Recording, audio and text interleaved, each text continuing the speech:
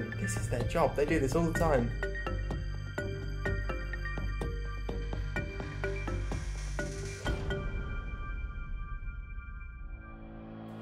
I'm Yussef Rafik and I'm a zoologist and former zookeeper. I've spent years working with animals, so I know how tough but also rewarding it can be. But now I want to try some of the more unusual wildlife jobs out there and meet the dedicated people behind them to find out if I have what it takes. In this building live nearly 200 of the world's most deadly snakes, looked after by a dedicated team of experts who put their lives on the line every single day in order to work at the very cutting edge of antivenom research. And I'm going to be spending 24 hours with them. This is the Liverpool School of Tropical Medicine, where I'll be meeting with herpetologist Paul, who has a lifelong interest in collecting venom from deadly snakes. Also known as snake milking, this process is harmless when done correctly, but it's essential for studying venom and creating antivenoms, which save thousands of lives each year. Today, I'll be joining the team for some venom extractions, but first I want to ask Paul a few questions. Hello. So how long have you worked with snakes? Started my career in the 80s, originally as a zookeeper at Chester Zoo, and I've been here for nearly the last 30 years. That's incredible, because obviously everyone's aware that venomous snakes are dangerous. How much of an impact do they have around the world? Well, we estimate there's about 2.7 million envenomings a year, about 138,000 deaths worldwide, and probably around about 400,000 disabilities resulting from those bites. Have you ever been bitten? Unfortunately, yes, it is an occupational hazard. I've been hospitalised 3 times in my career, but we're very, very fortunate in having a hospital literally across the road here, and some of the world's best clinicians that are capable of dealing with snake bites here in Liverpool. So in a way, if you're going to get bitten by a snake, this is the best place. If you're going to do it, this is the place to do it. Okay, I mean, we're going to meet some of these venomous snakes in a minute, so it's making me a little bit nervous that you've been bitten. Absolutely no worries at all. You're in good hands here. In safe hands, that's good to know. Right, we'll go and check room 4 to start with. Okay. And then we'll do the environmental checks, and we'll have a look at some of the snakes in this room. Amazing. Just going to Oh wow, cobras straight away. On this side of the room we've got mainly forest cobras. These are a very dangerous cobra, African species. Snakes evolve venom to help them hunt. When a snake is feeling threatened, venom is also handy as a defense, which is why so many people get bitten each year. All of the snakes in this collection have deadly venom, but only one has been a confirmed killer. What's the most interesting or unique way that they've come into your possession? But when I started, we actually had a forest cobra in the collection, and the story behind that one was it was used by a mafia gangsters to murder somebody in a hotel room in New York. And so this person was found dead in a hotel room, and the police obviously got involved, and the forensic scientists, they did an analysis, sent us some tissue, so we were able to analyse it and discovered the venom of a forest cobra was the cause of death, and the Bronx Zoo captured the forest cobra and sent it to us. So we ended up with not only a known killer in the collection, but also tissue samples from the victim, and we were able to pair them up and confirm the cause of death. Wow. So that was a mafia hit in the early 90s. That's incredible, isn't it? Wow.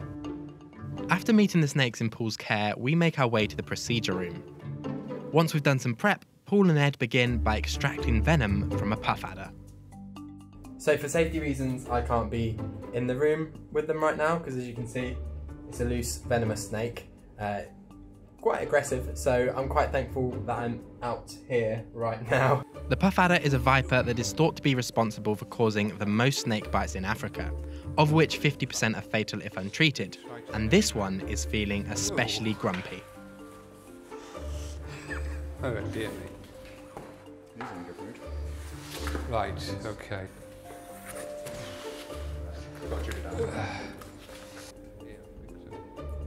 This is nerve-wracking. This is their job. They do this all the time.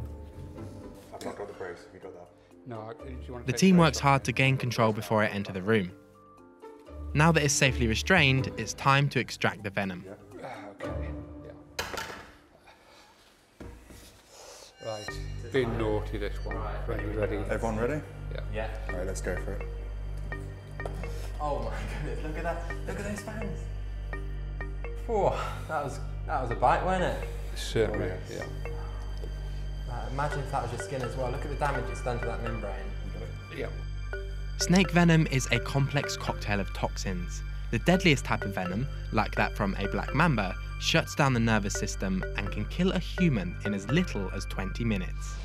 Neurotoxic venoms can be delivered without a lot of pain, so some people might not realise they've been bitten until they can feel the symptoms.